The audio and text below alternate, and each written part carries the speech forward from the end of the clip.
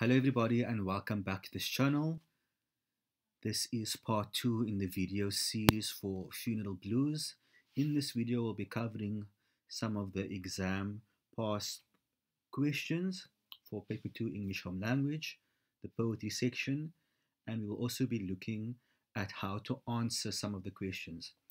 As I've said before, if you are a grade 12 learner and you are struggling with the poetry section, it's not that you don't understand the content of the poem, which I went through in the previous video, but sometimes it's just that learners struggle with how to answer the question or what to write.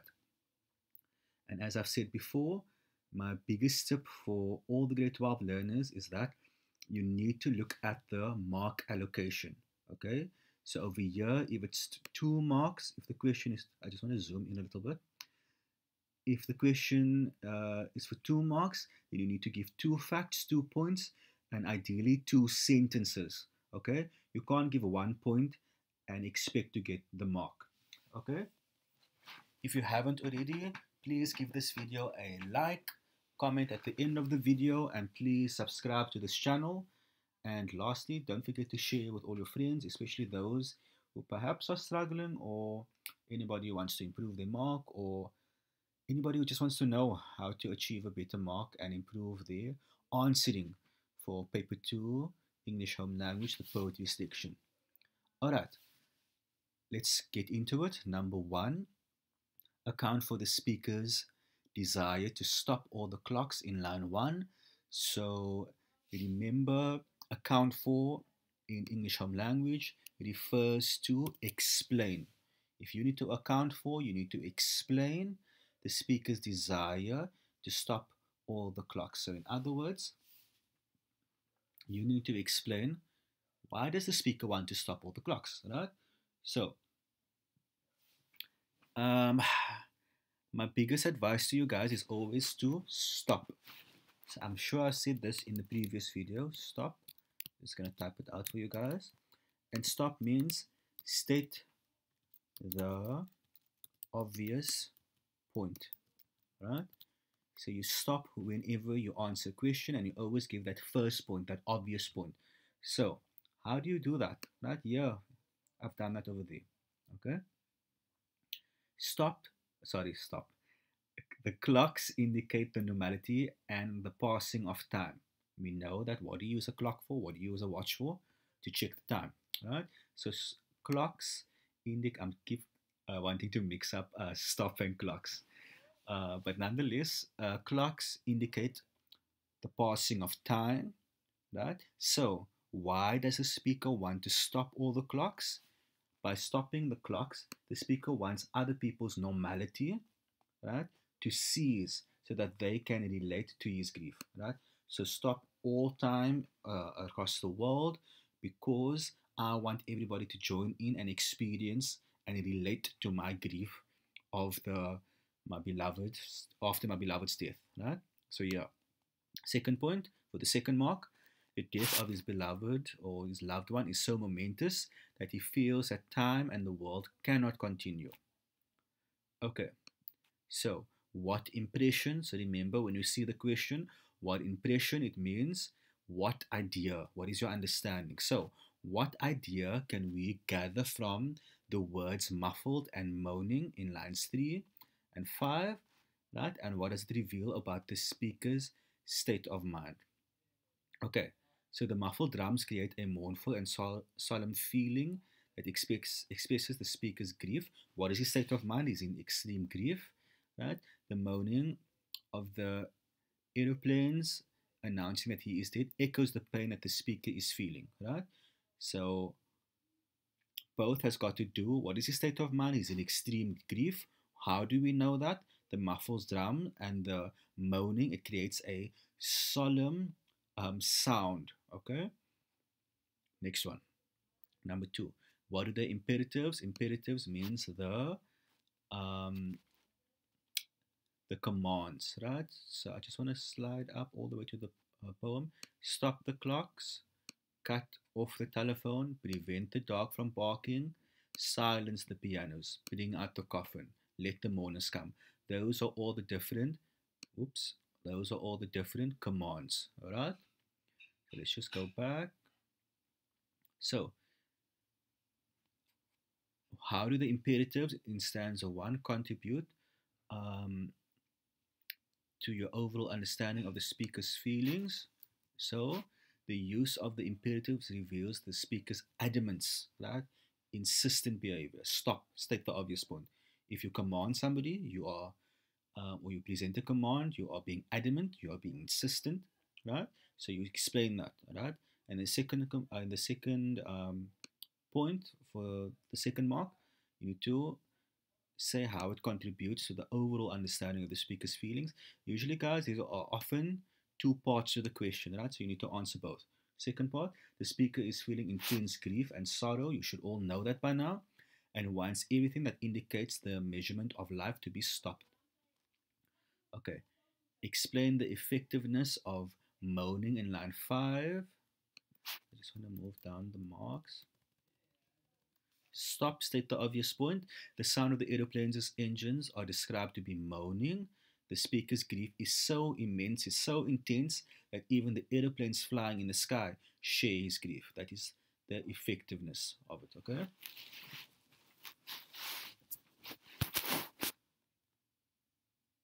Okay, next one.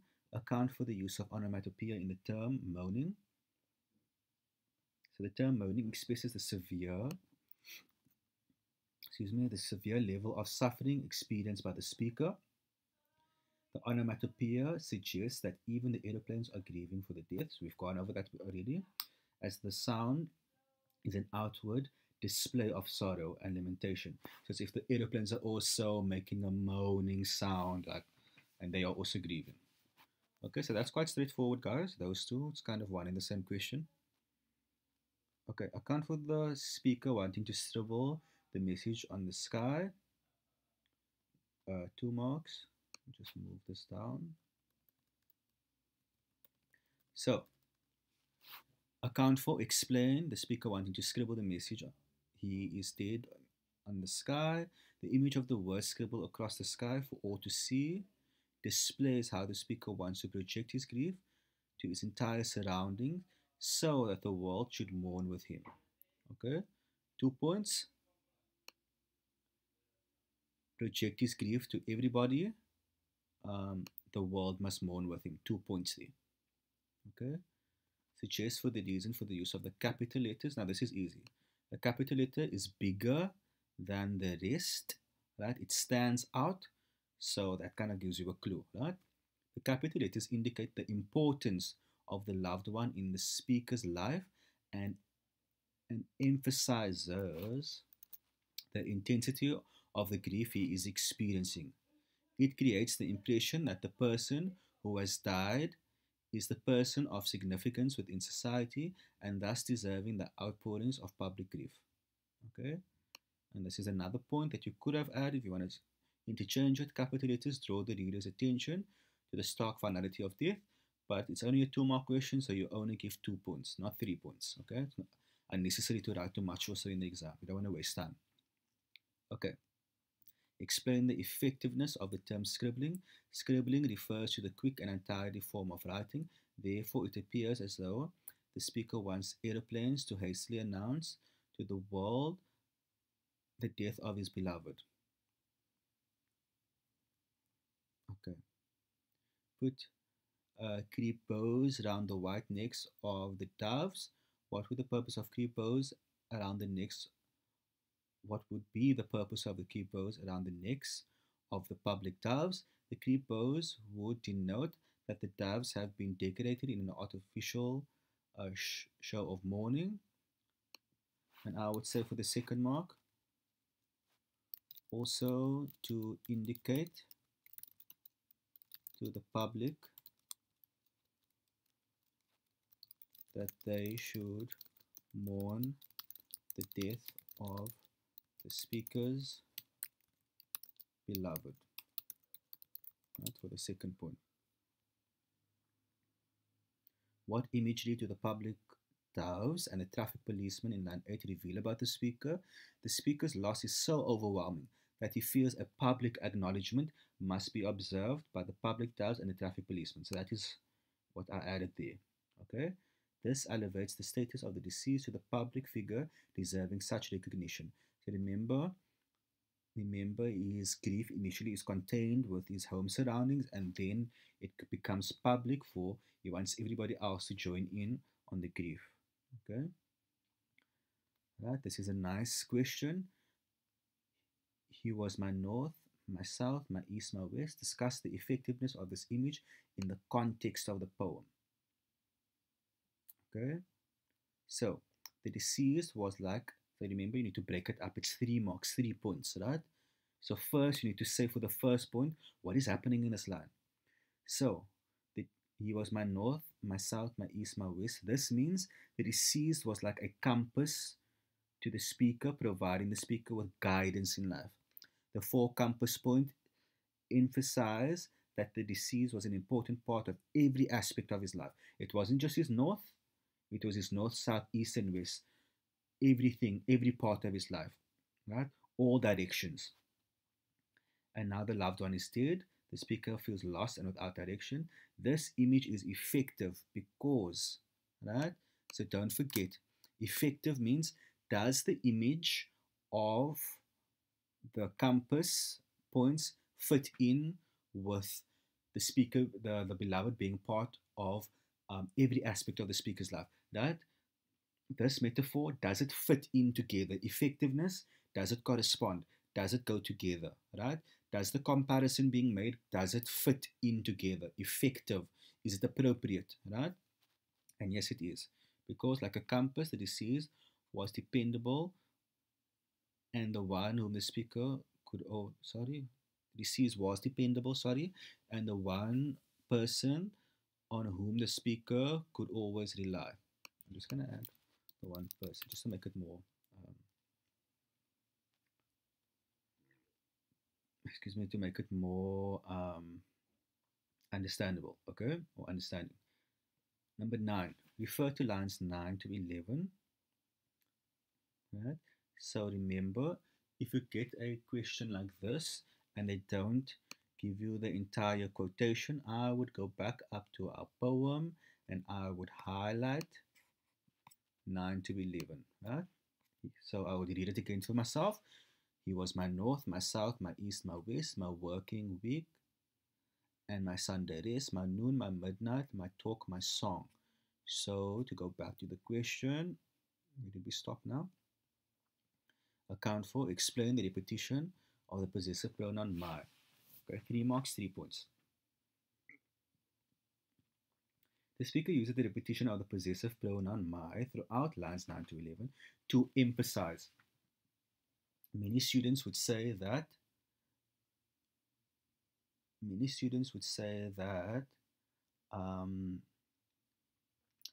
repetition is used to emphasize. But to emphasize what? You need to explain what. Okay? So whenever you get a repetition question, it's always to emphasize something. But what exactly are you emphasizing? Okay, so you need to explain that. So to emphasize the sense of belonging and possession that was shared within the relationship with his beloved, they're saying this person belongs to me, right? My possession, right? Due to the beloved not being alive, the repetition of my emphasizes his devastating sorrow and loss as the reader understands the intimacy that they once shared.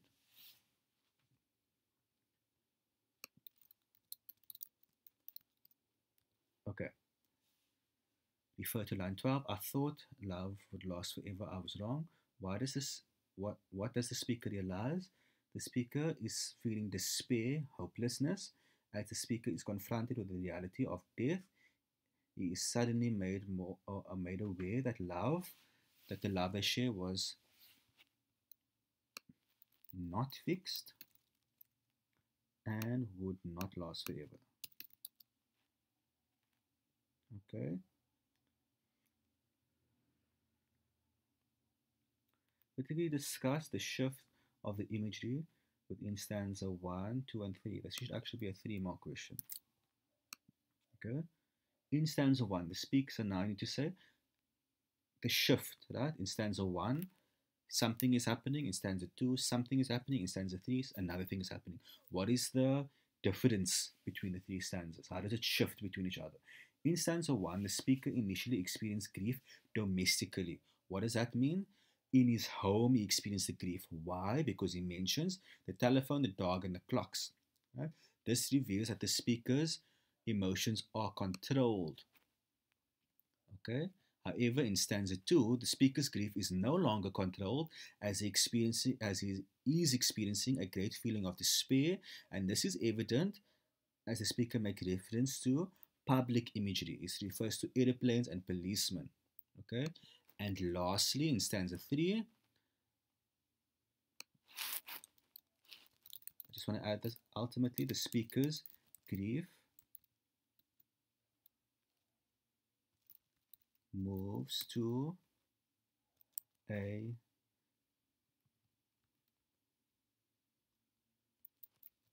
universal grief, right? All over, right? Star, sun, moon, and ocean, showing that the extent of the deep loss and showing the extent of the deep loss he has experienced, and that his sorrow cannot be contained. Okay, so guys, I hope you understand. I'm sure I went over this in the PowerPoint. Stanza 1, 2, and 3 contain grief, right? No longer contain, it's public, and then universal all over. Okay. Refer to lines 13 to 14. The stars are not wanted now. Put out everyone. Back up the moon and dismantle the sun. Discuss how these lines contribute to the mood of the poem.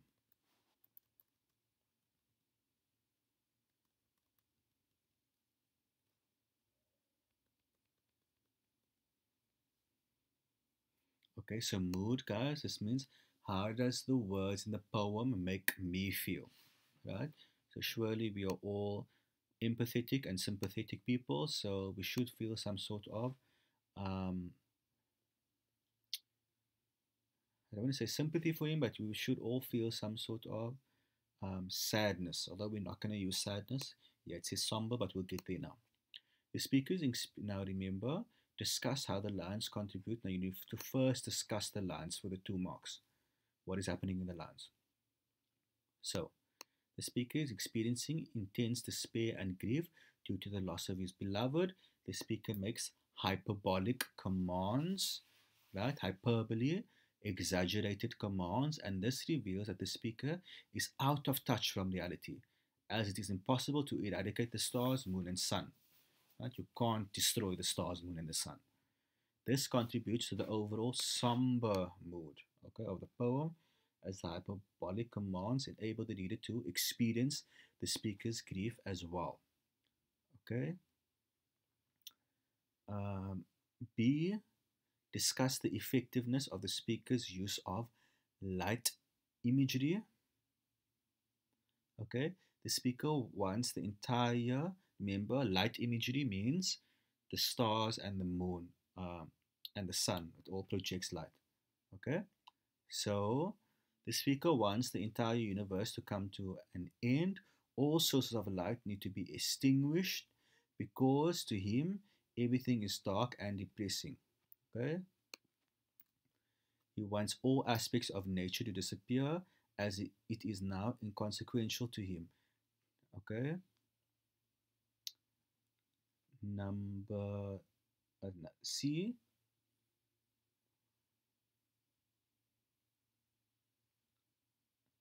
Okay. Discuss the significance of the term dismantle in line 14 in the poem's context. So, the speaker makes a command to dismantle the stars, the moon, and sun. However, this act would be considered unrealistic. The use of the term dismantle reveals that the speaker is despondent to the real world due to the loss of his beloved. Okay, guys, let's continue. So, this one is a nice question because I've basically showed you how to structure these 3-mark questions. So, the stars, it's basically the same lines again, but let's just go up 13 to 16. Okay, let's just read. The stars are not wanted now. Put out everyone.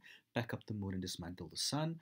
Pour away the ocean and sweep up the wood. For nothing now can ever come to any good. Alright, what's going on here? Why do I keep doing that?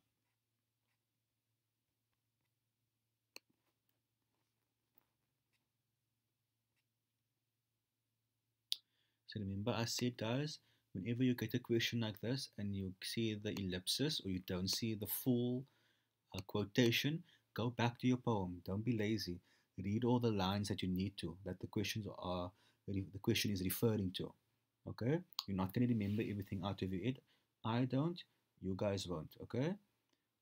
We are only human. Right? Nobody's going to remember the entire poem out of their head. So go back and read. So, critically comment on how the speaker's tone in these lines reinforces the central message of the poem. So, 3 marks, 3 points. What is the meaning of these lines? What is the tone? Link all together by referring to the message of the poem. Right? Critically comment on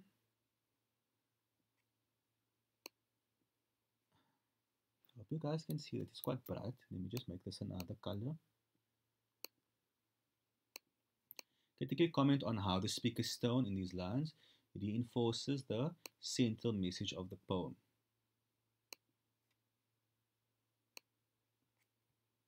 So, 3 points here. These lines. What is being said in the lines? Let's state the obvious point. Right? Then you say, excuse me, critically comment on how the speaker's tone. So, what is the tone? First state what the lines are. Right? What is the tone? And then link all together. So I will actually, I don't know why this is here. So,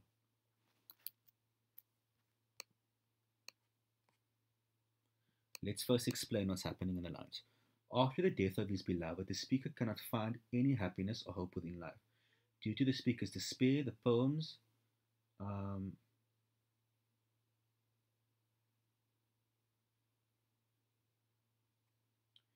guys, this is all over the place here. Okay.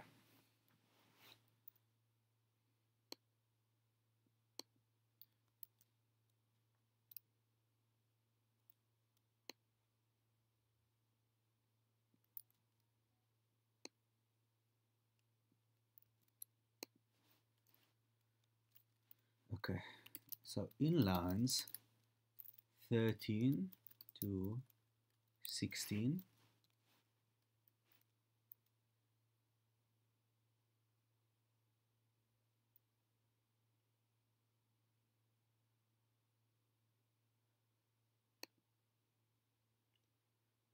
the speaker reveals his despair due to him being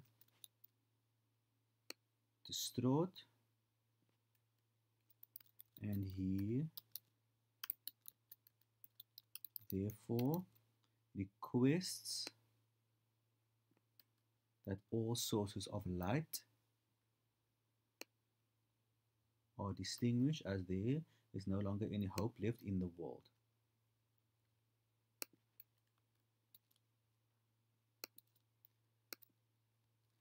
These lines reveal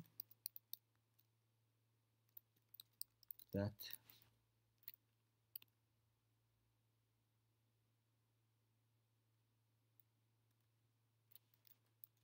the speaker's tone is one of complete despair, right?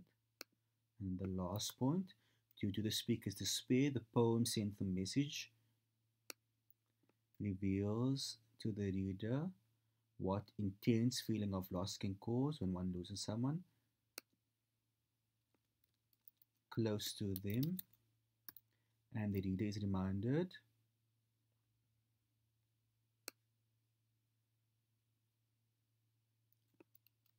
that life must go on after death. Okay, so guys, sorry about that. I just wanted to make it more clear for everybody watching. So, Critically comment on how the speaker's tone in his lines reinforces the center message of the poem. How to structure the answer. Mark number 1, what is the meaning of the lines? Mark number 2, what is the tone? And mark number 3, link all together by referring to the message of the poem. So, in lines 13 to 16, you will say what is happening. The speaker reveals his despair due to him being distraught. And he therefore requests that all sources of light are distinguished because there is no longer hope in the world. I would say in his world. These lines reveal that the speaker's tone is one of complete despair. What is the tone? And in the last point, due to the speaker's despair, the poem's center message reveals to the reader what the intense feeling of loss can cause when one loses someone close to them. I would take this out, it's redundant. And the reader is reminded that life must go on after death. Comment on the diction used in these lines to convey the speaker's tone. So, this is another 3-mark question, guys. So you're looking at the last stanza. So I would say, comment on how the diction in these lines conveys the speaker's tone. 2 examples of diction quoting, and then 1 example of what the tone is. So we know that the tone is complete despair. Despair means hopelessness. So I'm just going to go over 2 points. Okay. So there's a lot of points given here, but you only give 2. Okay. Okay. The speaker is so distraught, devastated, and I don't like the word sad. Right? In grade 12, don't use the word happy and sad. The speaker is so distraught and devastated that he requests that all sources of light. How do you know this? By the words star and moon are distinguished because there is no longer any hope in the world. The cosmic elements, okay, let's take that one out. The world's natural beauty should be destroyed, pour over and sweep up because his world is bleak. And in the last part, the tone of the final stanza is complete despair. Okay, 2 diction, 1 for tone. How does the concluding line, for nothing now can ever come to any good, contribute to the central idea of the poem? Okay.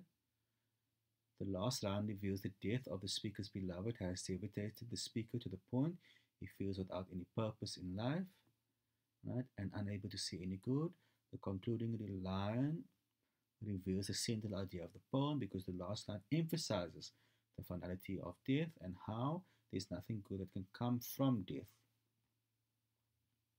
Critically comment on how the images in the final stanza convey the speaker's attitude towards death of his loved one. The speaker wants the entire universe to come to an end, as he states that he wants all sources of light to be extinguished because to him everything is now dark and depressing. He wants all of nature to disappear, as it is now inconsequential to him. The hyperbolic statements emphasize the intensity of his pain at the death of his loved one. Number 16. What impression is created of the speaker by the diction used in the final stanza? The instructions in stanza 4, put, pack, dismantle, pour, and sweep, are exaggerated and unrealistic. You can't do all those things to the stars, the moon, and the sun. It shows the speaker's inability to deal with the reality of loss. And number 17, based on your knowledge of the entire poem, discuss the appropriateness, effectiveness of the title Funeral Blues. Okay. The term funeral is a form, so you have to break it up. The term funeral is a formal service held for someone deceased, and in this context, it is the speaker's beloved. The term blues refers to a depressed or sorrowful feeling, which is appropriate since the poem is about grief. Furthermore, the term blues can also apply to the music genre blues, which is characterized by a soulful and melancholy mood. um, it creates for the listener. And the last question, identify the tone of in this poem, substantiate your response by referring to diction. Um, I don't know why this is here. So we know the, the tone of this poem is one of complete despair. And how do we know that? We need to refer to diction. 2 points. So any 2 words you can quote here from this poem. Any 2 words, right? To support your answer. There's so many that I've gone over in the previous PowerPoint. So, okay, everybody, thanks once again for watching this video. If you haven't yet, please give this video a thumbs up. Please leave a comment for me in the comment section.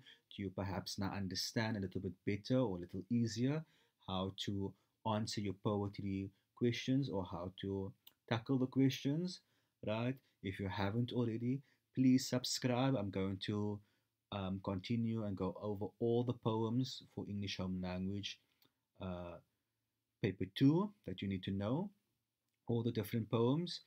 And lastly, don't forget to share, okay?